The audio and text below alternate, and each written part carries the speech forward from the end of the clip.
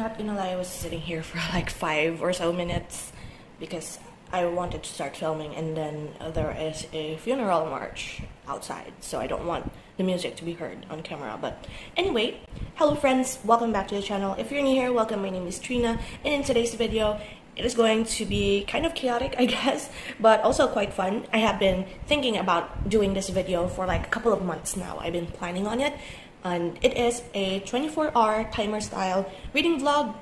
I wanted to do this sort of video for Halloween. I'm filming this in advance so that we could get it in time for Halloween season. So my reading list for today is going to be to read as much as I can the 12 books in the Fazbear Frights series. They are all short story collections, each having 3 stories that somehow ties in or references or maybe even give lore hints to the FNAF games and also the books. I don't know about the canonicity or whatever that is with the timelines and such. I'm not 100% theorist, but I do enjoy listening to watching videos of theories of FNAF, and I just wanted to like dive into the stories myself. So that is what we're going to do. Within the 24-hour time period in my timer, I would like to read as much as I can of the 12 books. Each book, I said, having 3 stories and a bonus chapter at the very end, sort of like an end credit situation wherein it's another story in it of itself, which I think is quite what do you call this, a smart way of like getting people to buy or read more of a book series that is super long, to have like that additional more interesting or like probably the creepiest and also the most lore hinting story at the very end of each book, like 1 chapter per book, and it's like 12 chapters of all to complete the Stitch Wraith, I believe is the main antagonist of that. But yeah, anyway, I'm going to start with the very first one, Into the Pit. I have already listened to a bunch of Matt Pat's game theorists talks referencing these books, so probably the first 3 or 4 of the Fazbear Frights books I have already known some of the stories in it, but I would like to feel the scare for myself, as we always do, I guess. And yeah, that is what we're going to do today. I'm excited. I want to see spooks for the Halloween season. It's storming outside, it's super creepy, it's super dark, and we're just going to go with it.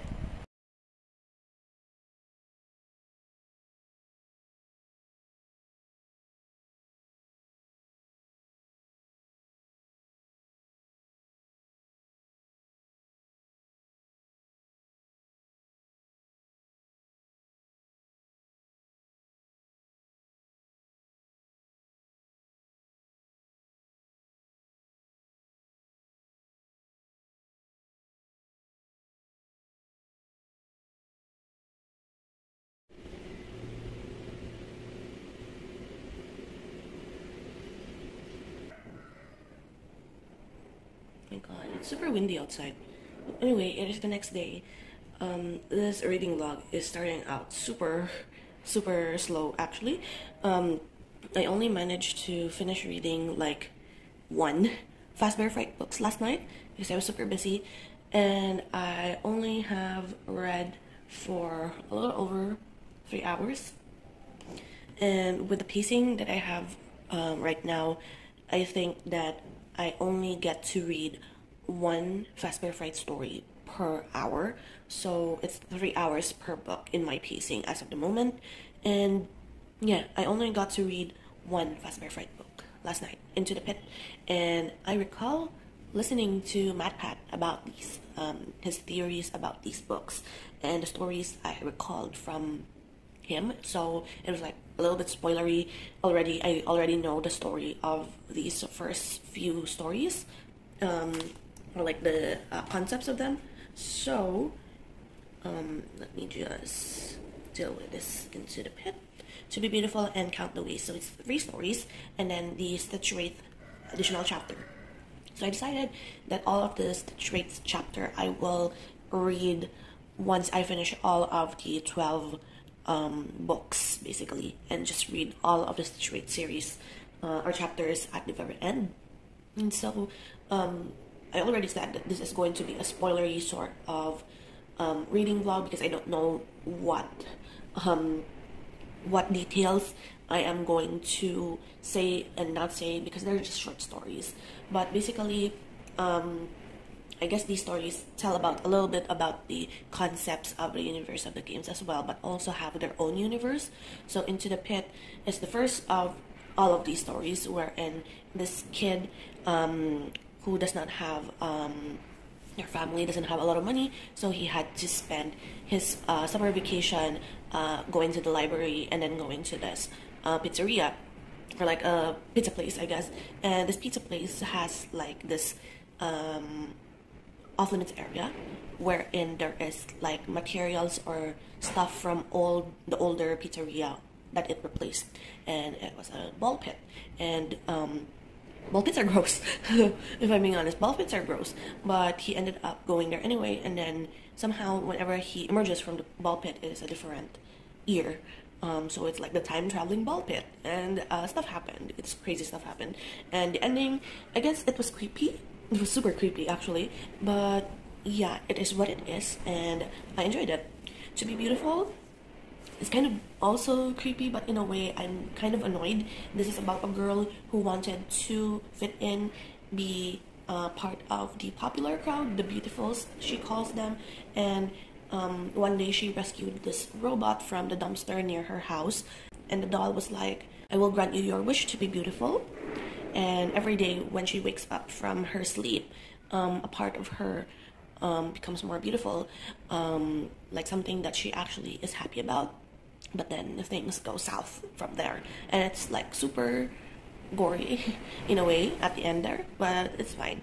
I still feel creeped out about it, but more annoyed at the main character who insists to be like this model like body, her definition of beautiful, even though she herself is already quite pretty.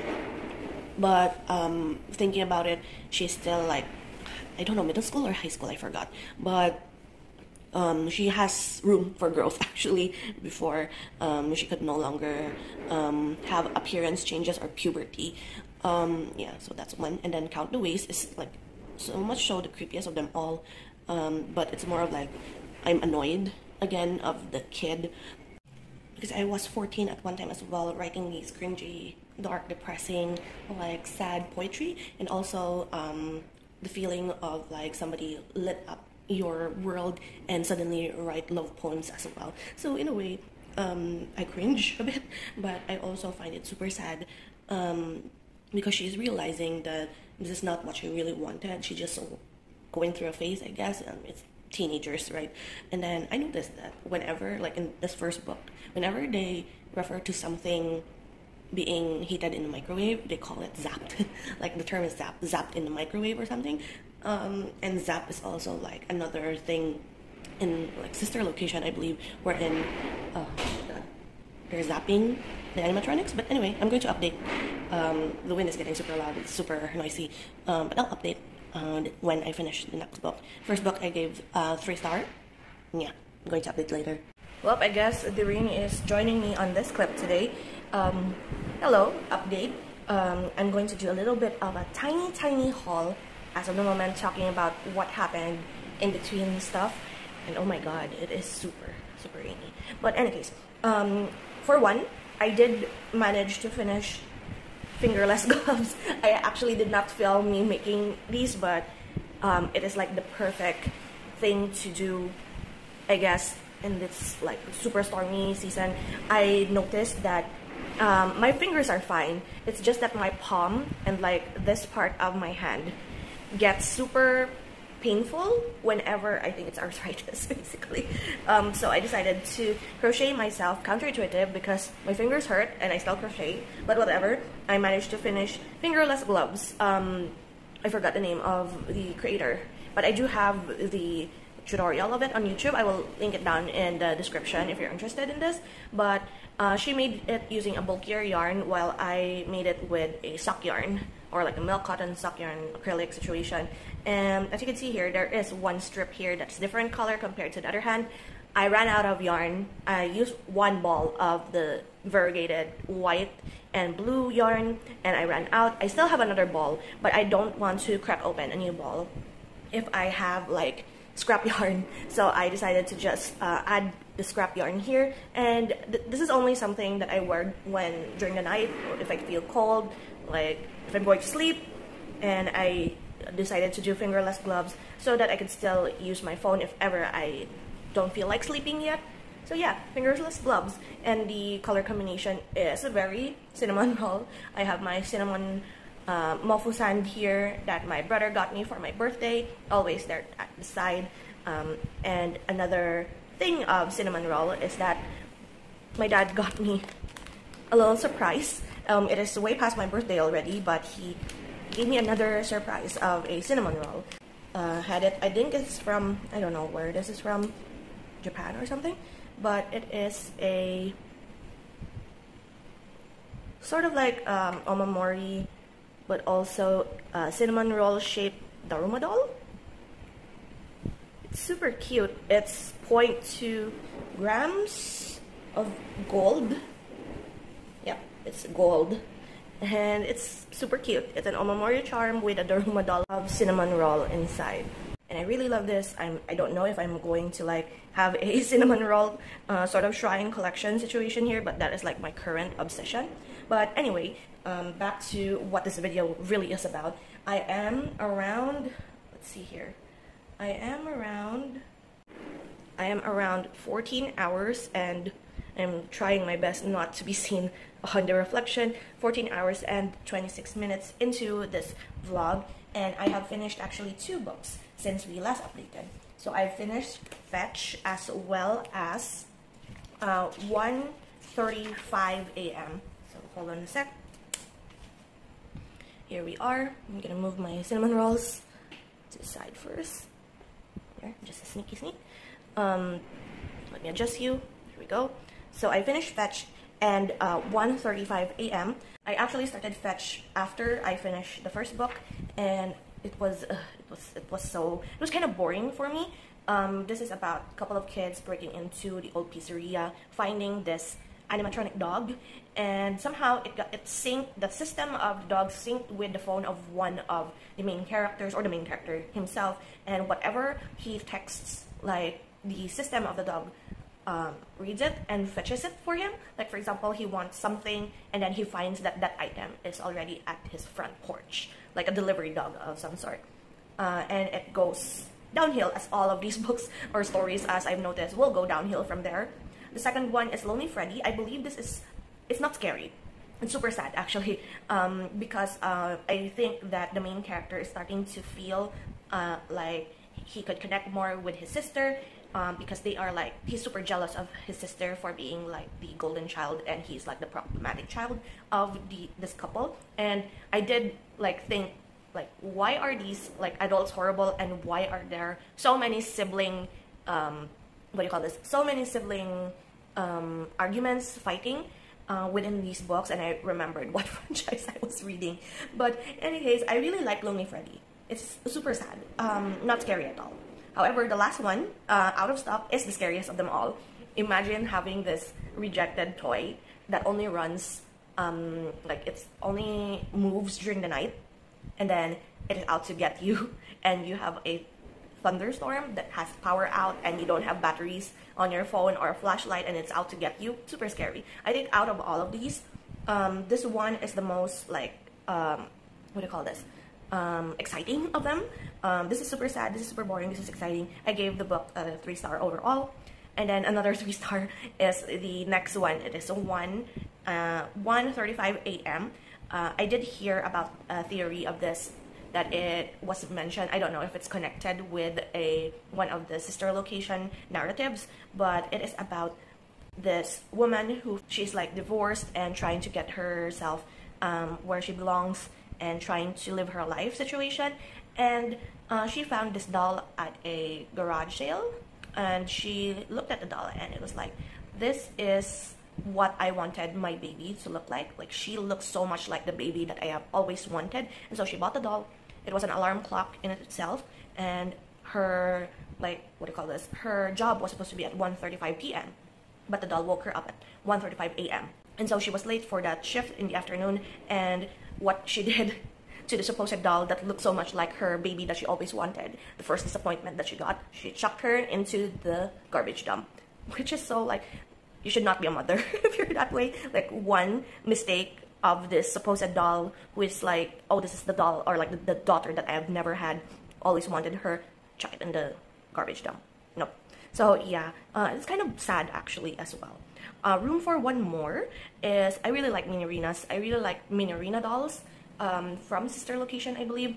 And to be perfectly honest, they are like super creepy dolls that I could probably make with an archetype, or like that doll that you use for your drawing figures. I could probably make one for myself, but that's super creepy, so no thanks.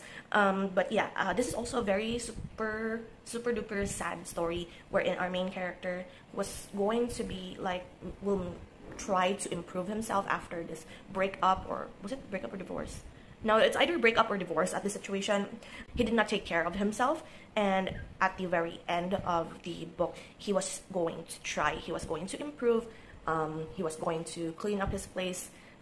His sister helped him, going to eat healthier, going to take care of himself, buy himself new clothes, and then suddenly, because he was like thick-headed and prideful as well, he started to feel different conditions in his body, but he did not want to go to the doctor because the doctor failed him at one point in his life, and he does not believe or like trust doctors anymore. But yeah, it was super sad. He was going to help himself and take care of himself moving forward, and then stuff happened, and then it went downhill as always. And then the last one, the new kid, I also heard of this from MatPath, and so I was not surprised. But this is like something of like part of it, I don't know if I should mention this, because it is like, there is a scene in this whole story wherein it kind of tied to the lore that is in the games. And yeah, it was super interesting actually. This is the horror that we were looking for. Even though I gave it just 2 scares, I actually am rating them based on scares, like how creeped out I was after the books. And sometimes if it's not scary, it's like other emotions that I rated it with, but 2 scares, it's fine. But yeah, horrible adults plus horrible kids equals the FNAF series or franchise or whatever. But yeah, I'm still enjoying it. I am going to finish up the next one, which is Step Closer, I believe. So far, this is like the best set of stories, like the next book, the 4th one, the Step Closer books. I think I am enjoying more. So it's improving. Like, I believe my scoring of these books will also improve. And I will update you more if I finish any of the books. And eventually she shortened it to a tree. Make me a tree, Wanda would say occasionally after the kids were asleep on Friday nights.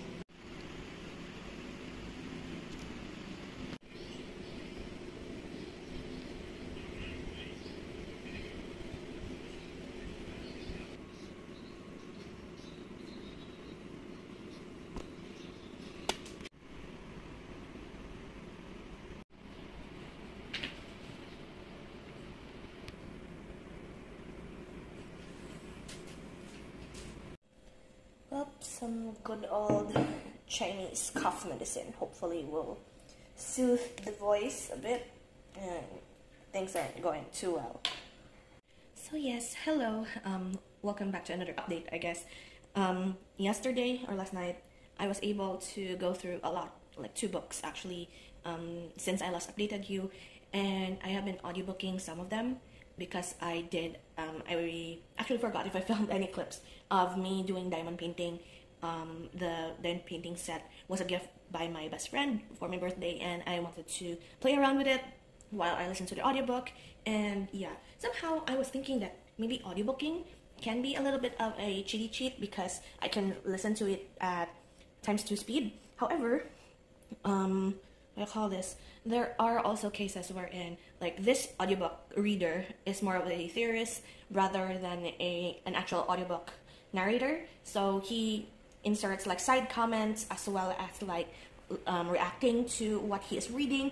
And yeah, I just found him on YouTube, and to be perfectly honest, I think that it is actually better to just read it for yourself rather than audiobook it, because my mind just blanks whenever I listen to the audiobook of like the Fazbear Frights series. So going back to the previous ones, I don't know if you've seen my reaction to the very last one. It's so good, actually. It's just so good. These two books are like probably my favorites. That's why I gave both of them 4 stars. So the first one being Step Closer is number 4, right, in the Fazbear Fright series. It is about this kid who wanted to like play a prank on his younger brother, who he thinks is like super spoiled, and in a way he was the one who has like so many unfortunate things happen to him, even though his brother wants to bond with him, to play with him, and just be good brothers, I guess. And I kid you not, after reading this book, I did have a bad dream about a younger brother. Like, I don't have younger brothers in real life. I am the youngest of 2 siblings, and in my dream, I had a younger brother, and my younger brother in this dream actually like stabbed me in the eye, which is a little bit of what happened in here in Step Closer. So like, okay, the spooks are invading my dreams now. But yeah, 3 scares for that. The second one is Dance With Me. This is more of like a Ballora story wherein this girl is a thief, and it's like she stole a pair of glasses from a kid's goodie bag, wherein every time she wears the glasses, she sees Ballora, and Ballora just keeps on getting closer to her every time she wears the glasses, and it's like her darkness and her regrets. She's like running away from her regrets, and so yeah, it wasn't that spooky, but it was a good story wherein you can get second chances and something like that. It's nice. And then the last one, Coming Home, is probably spookiest and also sort of lore related, but also super wholesome. So this is about a sister who, her younger sister, I believe, was kidnapped and killed, and then she could see the younger sister's spirit, like she can't move on to the next life. And yeah, it was a wholesome, spooky but wholesome story, and I really enjoyed it. That's why I gave this whole book 4 out of 5 stars. The Dance With Me one isn't really my favorite, but at least it's a good story. And then the other one that I finished reading, the first one that I audiobooked, is Bunny Call, and I don't really enjoy Bunny Call because I can't. It wasn't that fun. It was like a dad who doesn't want to participate in the activities of his family, so he wanted to play a practical joke called the Bunny Call to scare his family during their camping trip. And then he realizes that, oh, this is a bad idea, I should cancel it. And then as soon as he cancels it, the bunny is, of course, something spooky or what do you call that? Murderous, I guess. So that's the first story. The second story and the third story, I actually decided to go back to reading it because I really would rather read something that is good, or like read it if the story is good. I mean, In the Flesh is actually quite, yeah, it's super spooky. I really hate the main character of this, and I'm kind of like laughing because the main character's name is Matt, and I don't know if this is a nod or something, but yeah, Matt is 100% an asshole. He cannot be redeemed, I guess, and no redemption, no nothing, but there is quite lore related to this one, especially with, this is the VR, I guess, side of the stories or the games. And then the last one, The Man in Room 1280, is also quite lore-based, and this is like one, or like my most favorite out of all of the stories. It's spooky, it's creepy, it's gross. It's about a priest who was called in order to like maybe do the final rites for this man who is not supposed to be alive, granted his condition. And all of the nurses are like, there is evil inside this man that keeps him from going to the other life. Like very much vengeful spirit story. So yeah, I really enjoyed it. It's super scary, and yeah, so much trigger warnings, I guess. But yeah, so far that is the updates. I think with my pacing, I do have like 11.5 hours left. We're midway through all of this, and I think I'm able to read probably 3 more books, if I'm being honest. Not sure though, but we'll see with the pacing. I am feeling quite ill, and I could just read all night long, if I'm perfectly honest, so that we can finish this vlog by Sunday, hopefully. Hello, I'm back, and I decided to audiobook the heck out of the next 2 books. I did not bring my phone. Why did I not bring my phone? So we are 3 hours and 14 minutes left of this reading vlog. And to be perfectly honest, I was super distracted yesterday as I was reading or listening through to the audiobooks. I audiobooked all of these actually, from Blackbird to The Real Jake to Hide and Seek. I did happen to have to like read the ending of Hide and Seek because I did not understand the story as it passed by me. It went over my head, literally. And then, of course, the clips, the breaking wheel, and he told me everything. Now, these sets of like stories, I believe, are more sciencey. They're more sciencey, child genius situation. Children having the ability to do science experiments and animatronic building, and so many horrible, horrible parents. Now, Blackbird, I don't really, let's say, it isn't my favorite, but it's more on like guilt and emotions and trying to redeem oneself with the mistakes from the past. The second one, The Real Jake, is almost like the crying child story. I can't remember if it's like FNAF 4, but it's the one with the child in the bed, medical supplies everywhere sort of situation, that game. But it's a nice story, but it's super, super sad. And then Hide and Seek is another like revenge, pride, sibling rivalry. As always, I'm getting pretty tired of like these concepts because I'm binge reading all of these stories like one after the other, and like my brain's like, nyah, nyah. I don't really like find it entertaining anymore. I want spooks. I don't want like sibling rivalry. And then next is The Cliffs, which is the 7th book of the series.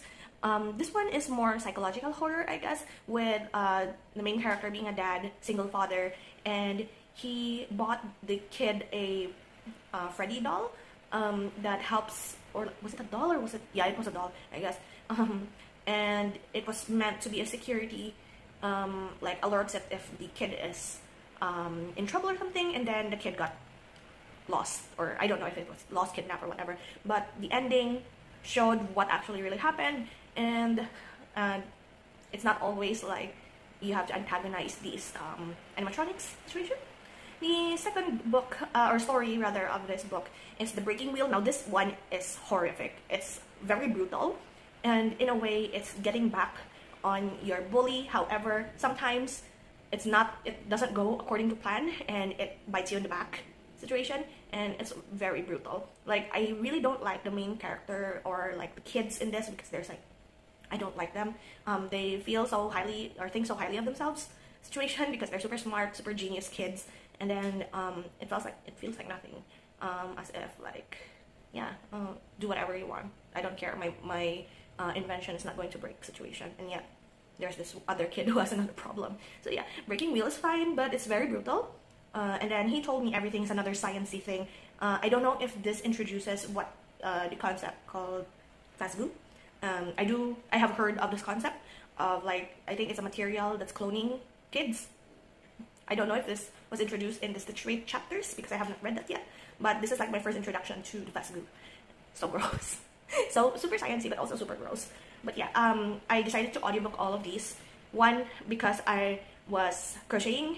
I know my best friend is not going to watch this because this is a horror vlog, and so I'm able to like talk about the, like, her birthday's in December. It's October currently, and I just wanted to go right ahead and crochet 2 bandanas for her dogs. She loves the color green, so I chose, this is picking up more teal than sage. It's actually sage green, or like the matcha. No, this is the matcha one. This is more sage green supposedly, but it's picking up in the camera as teal. So that's kind of interesting. But in any case, I did finish these 2 while I was audiobooking, and I am planning on doing the bandana for her birthday. So I was planning on doing a match, like, she has 2 dogs, right? So one is for her lighter colored dog, and the other one is for her darker colored dog. And then I will make a bandana for her using these 2 colors, like a combination, and they could take cute pictures together. So I decided to do this early so that I'm able to like finish it up, wrap it for her whenever she comes to the city to visit. I could give it to her and tell her that do not open until your birthday, and of course Christmas for the other one. And I do have a bunch of other projects for Christmas that I am thinking about, like presents for my grandmother, as well as like decorations for the store. So yeah, I do have a lot of crocheting to do before the end of the year. So yeah, I'm glad that audiobooks are an option, I guess. But I think for the last one, for my last 3 hours of this vlog, I feel like I really need to read it rather than listen to it. I might listen to it still if I have like the urge to do more diamond painting, because I'm almost halfway to the image and I'm super excited for that. Hello, so we are at the final update for this vlog. I really have to like finish this because I have stuff to do. But in any case, I have finished the 8th book, and I I actually fell asleep at the very last story. Now, I did mention earlier that I did not want to like, hold on a sec. I did not want to audiobook it, but I ended up audiobooking the last one because one, I was crocheting, and the other one is that I actually listened to it as I was falling asleep. And I got through Gumdrop Angel while I was crocheting a bandana for Angel, my best friend.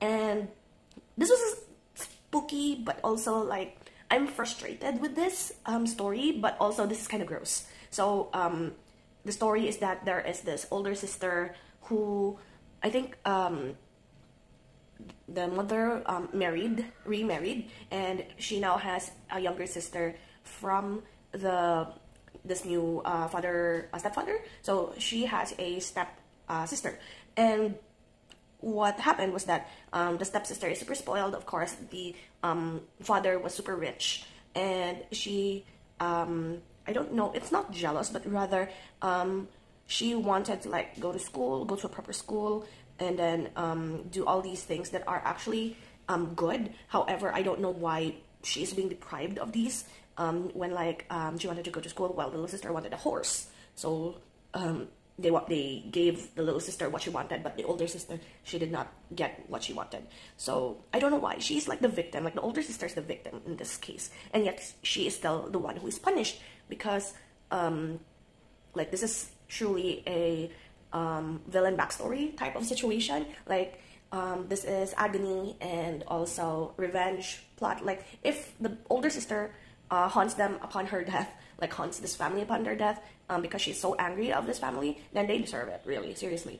But yeah, the second one, Sergio's Lucky Day, I really wanted to DNF the story. Like, as I was listening to the audiobook narrator, Ozone, was also like frustrated with the main character, Sergio, as well as Balloon Boy. I really don't like Balloon Boy from the get-go, like before reading these stories. But it's like super frustrating. Like, it's frustrating to the point that it's stupid. But yeah, not my favorite. Like 5 out of 5 frustration. And then the last one, my brain shut down with listening to What We Found. This is a story I had to go back. Like after, when I woke up this morning, I actually saw that my timer has run out and my phone was shut off, and I actually finished the audiobook. However, nothing. I recalled nothing, so I had to go back and read the story. It was short, so it was fine. A little bit over our 24 hours, but I had to know what the story was about. And this is like the Fazbear Frights. So FNAF 3? I don't know if it's 2 or 3. Which one is the Fazbear Frights one wherein they leaned pretty much into the scary factor of these animatronics and made it into quite a decrepit haunted house situation. They were making this restaurant and like bringing in all of the stuff that were from the pizzeria, the old pizzeria, to this location wherein they are preparing to open this like freaky haunted house style or haunted pizzeria style establishment. And the main character is like the security guard for like the night shift. What ended up happening is that the main character is super traumatized. This is more of like psychological horror, a lot of trauma, PTSD, and a lot of mental health issues when it comes to this main character. And I feel super sorry for him actually as I was reading through the whole story. But this is the spook that we really wanted. We know that Five Nights at Freddy's is more like ghosts and also like vengeful spirits and like messing with your head situation. This is the story that messes with one's head. And I decided, my voice is giving out, I'm sorry. I decided that I rate this book a 3 out of 5, and this is where we end our 24-hour reading vlog. Super okay with the results, to be able to read 8 books in a span of 24 hours. which is good. I will continue with the 9th to the 12th as well as the Stitch Wraith book in my own time, I guess. I need a palette cleanser. Actually, after listening to these and reading all of these stories, because once I binge read this, I notice that I get more and more frustrated and more bored of the storyline. But still, it gave me the spooks that I wanted. I've always wanted to do this 24-hour reading vlog with the Fazbear Frights books, and I'm pretty happy with it, and I hope you enjoyed as well. Thank you so much for hanging out with me today in this video, and I will see you in the next one. So until then, guys, take care and bye.